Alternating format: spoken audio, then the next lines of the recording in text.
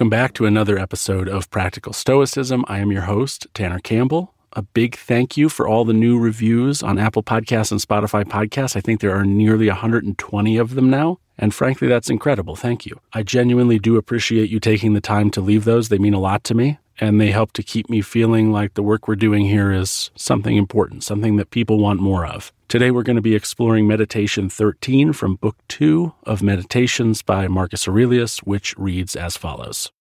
Nothing is more pathetic than people who run around in circles, delving into the things that lie beneath and conducting investigations into the souls of the people around them, never realizing that all you have to do is be attentive to the power inside you and worship it sincerely. To worship it is to keep it from being muddied with turmoil and becoming aimless and dissatisfied with nature, divine and human. What is divine deserves our respect because it is good. What is human deserves our affection because it is like us, and our pity too, sometimes, for its inability to tell good from bad, as terrible a blindness as the kind that can't tell white from black. This meditation is interesting to me because of the last line, but let's take it from the beginning. Nothing is more pathetic than people who run around in circles, delving into the things that lie beneath, and conducting investigations into the souls of the people around them. Pathetic here is sometimes translated as wretched, but either way, I think we all know what Marcus is talking about here because we all claim disdain for the same thing when we see it. He's talking about people who busy themselves with gossip, or when they are constantly judging and speaking poorly about others, or when they can find all the criticism in the world for others, but are entirely blind to their own shortcomings, focusing always on someone else and never on themselves. No one I can think of particularly likes people like this today in modernity, and it would seem no one liked people like that in ancient Rome either. After all, what value is this sort of person bringing to any equation? Is it not always negative and distracting? Never realizing that all you have to do is be attentive to the power inside you and worship it sincerely. Now here, the power is more accurately translated, I think, as daemon, D-A-E-M-O-N. For Marcus and for other Stoics as well, your inner daemon was a spark of the divine, synonymous with the logos. Here's the Greek philosopher Heraclitus, who lived from 540 to 480 BCE.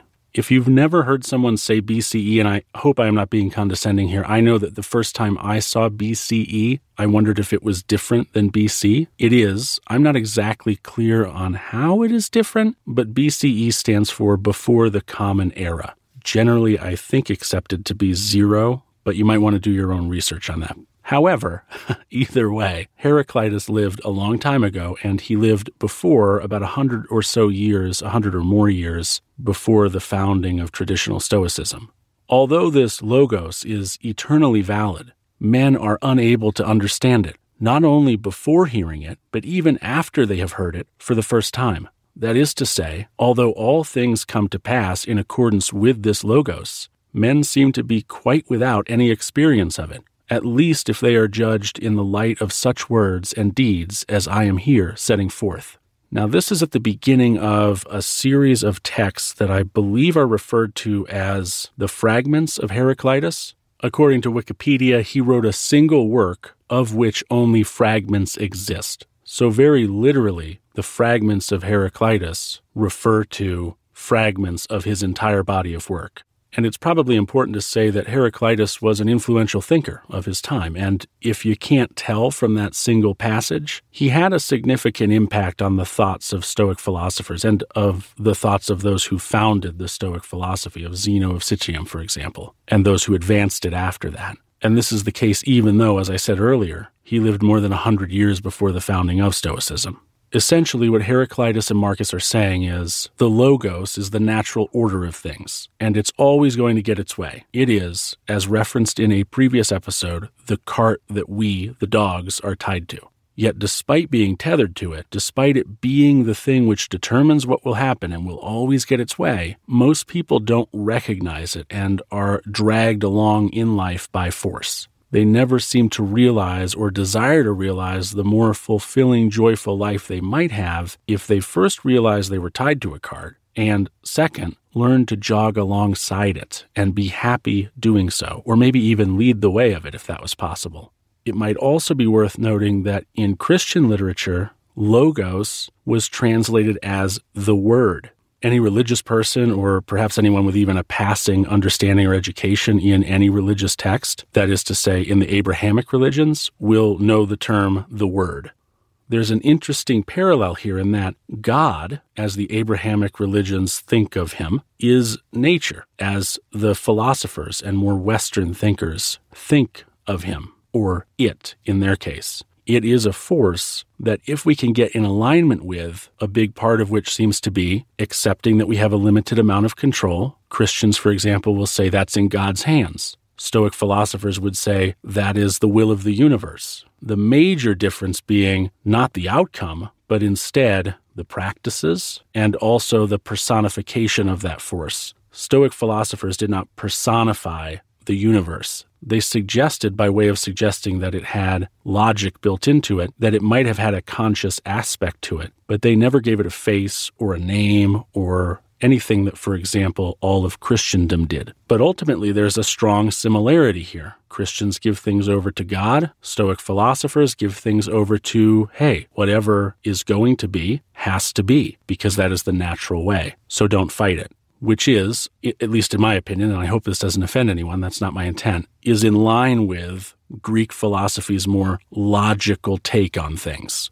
Whereas, and again, no insults here, I'm not judging, the Christian way of interpreting basically the same thing has a lot more mythology and story built into it, right? There are stories, there are characters, and in that way, the Abrahamic religion's take on this very, very similar concept is much more like a traditional polytheistic pantheon, except it's a monotheistic non-pantheon because, well, in Christianity, in the Abrahamic religions, there's only one God.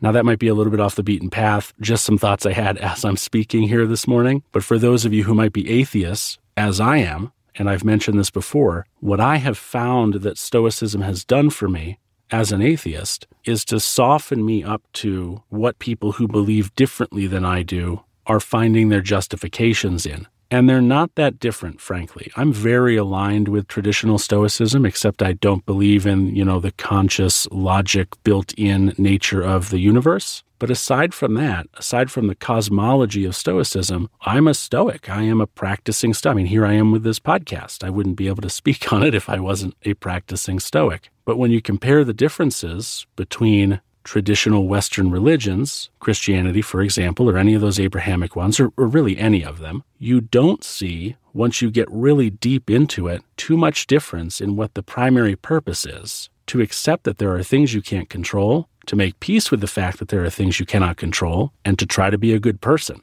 And as an atheist, that has really warmed me up to, quote-unquote, the other side. And I think that's been to my benefit, ultimately. But again, just some random thoughts I'm having this morning. Hope I'm not ruffling any feathers. Let's get back to talking about this meditation.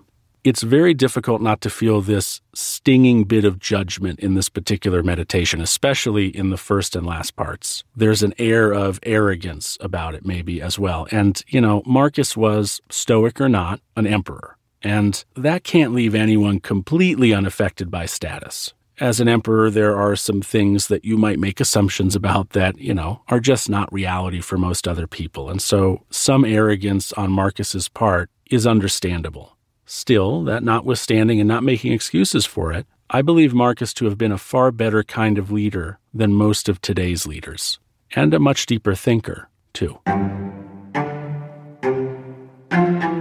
Thank you for listening to this episode of Practical Stoicism. I'm always grateful that you spend some of your week with me, learning and thinking. We need more of that sort of thing these days, and I hope you agree. Thanks again for listening, and until next time, take care.